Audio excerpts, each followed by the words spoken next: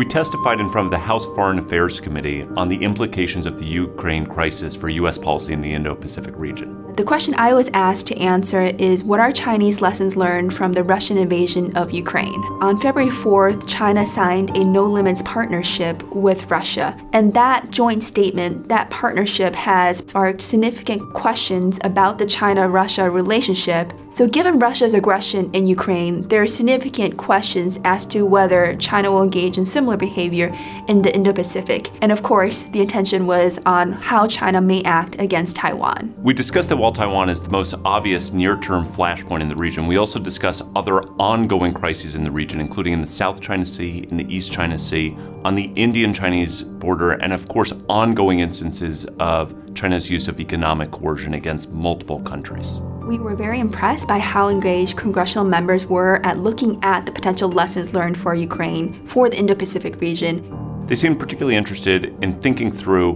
what legislative actions could help prompt a more robust response in the Indo-Pacific region. Moving forward, we'll be looking for what Congress does in terms of budgetary priorities, particularly looking at foreign military sales, foreign military financing, but also what the House has to say about the rules that govern technology transfer to our closest allies.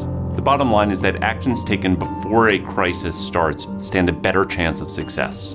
What's really important here is that we maintain a unified position on Ukraine with our allies and partners moving forward. And we want to make sure that whatever way that the conflict might settle or end, China does not take the lesson that Russia has achieved any of its major objectives that it wants to achieve in Ukraine.